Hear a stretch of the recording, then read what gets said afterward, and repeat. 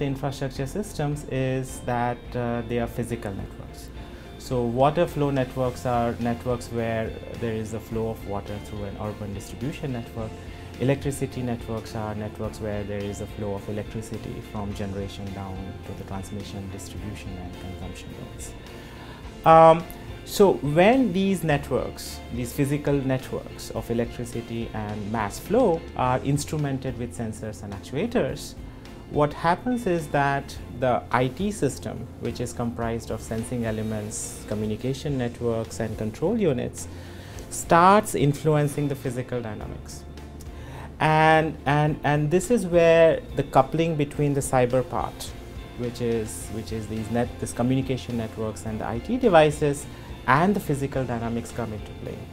And this coupling is what we call as cyber physical systems, or CPS.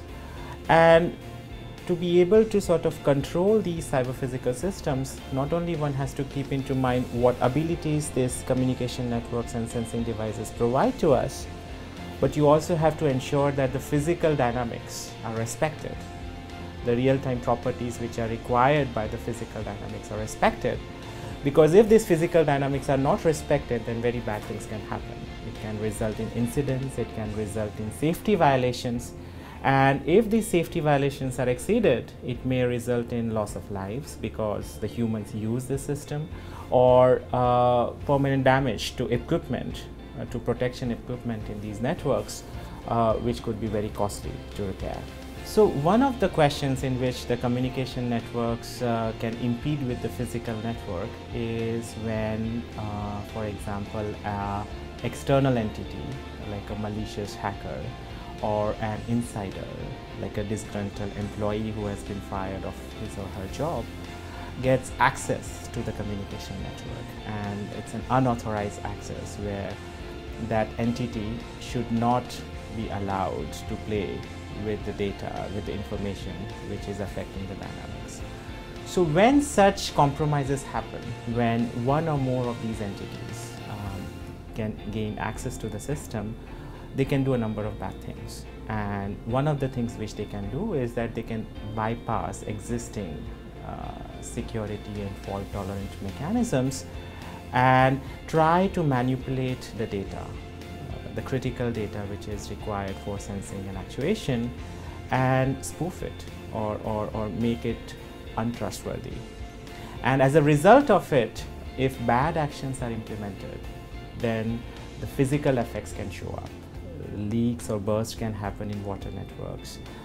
Disruptions, localized or cascading failures can happen in electricity distribution networks. Or more accidents can happen, more congestion can result in highway networks. So the other thing which an adversary can do is to sort of jam packets or jam communication between critical nodes of the system.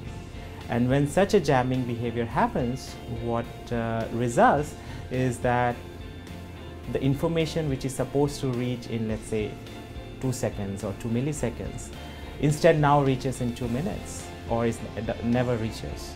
And when this happens, the critical decision-making points where the decision has to be taken, those time points are missed. Okay. And this is the loss of availability of information. And such a loss of availability of information can really result in the loss of stability and safety in extreme cases. So the fact that the physical dynamics are manipulatable by the cyber dynamics or by the cyber means is good in one hand because it gives us more monitoring and control, but it also raises this new threat channels in which against which we have to defend against. You know, we have to take care of how to improve the robustness and resilience of the systems so that such bad things, if they happen, first of all they should not happen, and if they happen, immediate breakdown of critical services is delayed or does not happen.